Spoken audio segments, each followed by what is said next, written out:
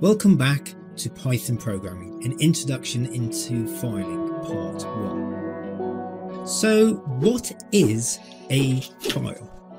Well, a file can be many different things. It could be a text file, it could be a graphics file, it could be an audio file, or a web page, or even a Python program. Ultimately, all these files are just stored as a series of 0-1s binary, as you can see. However, what happens? How does the computer know what to do with that binary? Well, it's all down to the computer program, because it takes the binary, processes it, depending what it needs to do. So, for example, if we had a text we wanted to process, we would have a notepad file like the following, where each line of text is stored as a series of characters and each character is stored as an ASCII value or a number. Now you're going to ask the question, what is ASCII? Well, ASCII is an internationally agreed standard of numbers and letters, where you have a number is given or coded against a character. So for example, the number 65 or 010001 is the capital letter A, and conversely you might have the space character, which is the number 32, which is stored in binary as 001000000. So all those characters are stored as just simply numbers or binary in a file. And you can see here where each letter is stored in ASCII and in binary. And we go through each one until we get to the end, and we get a special character called the carriage return, the number 13, which means take me to the next line. And then we do the same again, carriage return at the end, go back to the end until we hit the end of the file. So the next part is, how do we now code this in Python?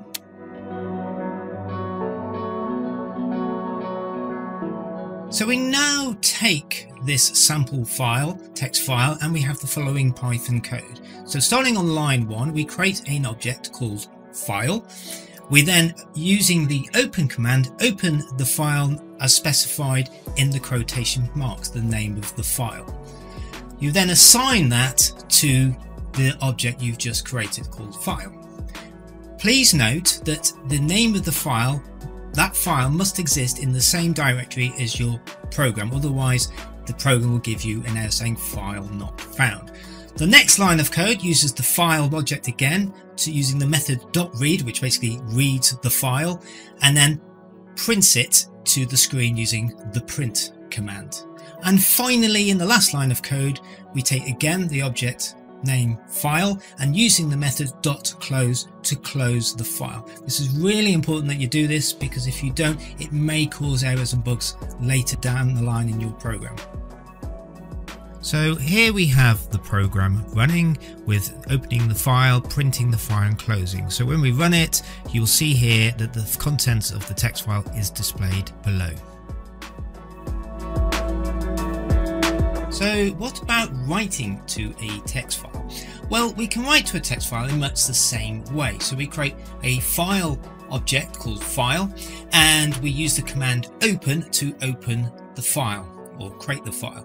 Now notice we use the "W" option, which means write the file as opposed to the default, which is read. There are many others that we can use as those options as shown here. So we can have the R for the read option, the A for the append, the W for the write, which we are doing here, and the X for create. Give me an error if you can't create. We then go on to create a string called content, and we have the following lines of text there. Notice we are using 3 quotes because we're going over multiple lines of code. That allows us to go multiple lines for the same string. Then we go on to line 5, which again using the object called file and the method .write to write the string content to the file. And then finally in line 6 we close the file using the close method. Again, it's very important that you do this. Now this is a great way of creating a simple text file using a string. And we can see this working by looking at where our program is stored. You can see there file.open.py, that's my program, and now I have created this file to .txt, and I can open it in Notepad, and you will see straight away the code, the text that I've got in the file there.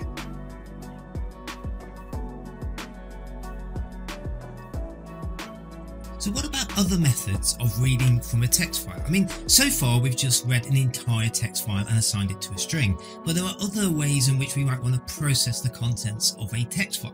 So one such method is the following. So we have a list of players of, say, a game, and each person's name is stored as one line in the text file. So how we could open the file as shown in line 1, and then we can simply use the file object readLine method to read one line of text from the text file. And in this instance we read line John, and we assign John to the string line, as you can see. We then take the string and then print it to the screen, which would simply print the name John to the screen, as you can see. And then we would close the file as per normal. However, what about the other list of names that we have? We've only done the first line. How else could we do that?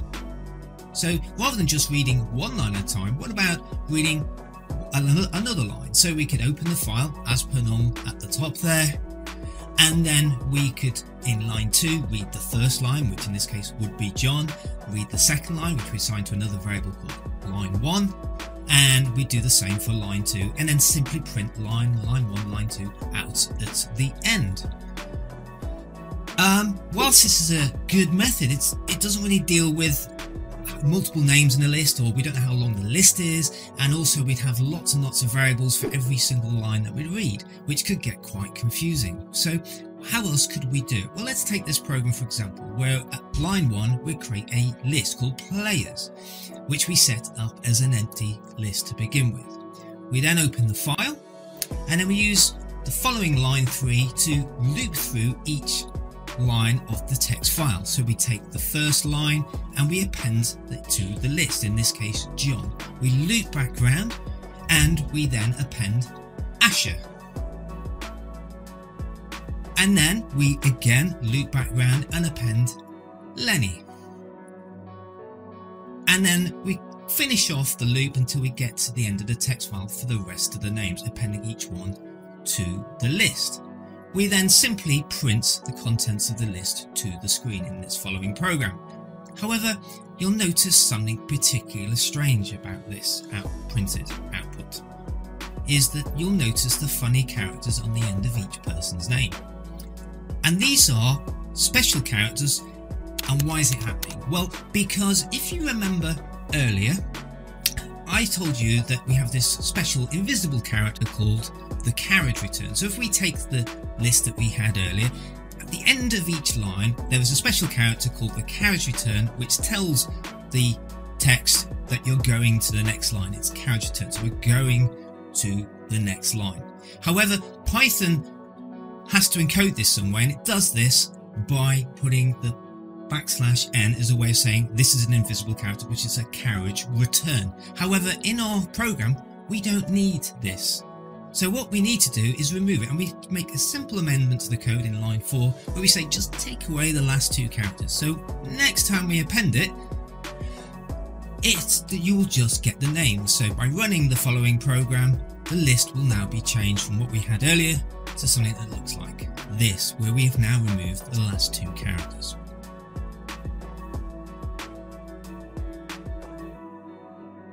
So what about writing a line to a text file? It's very similar to what we've just done, except in reverse. So if we take this program, we start off with line 1, where we create a list of predefined names, which you have there. And then for the second bit, we open the text file as normal, but this time we make sure that we put the W at the end to say that it is creating or writing the file.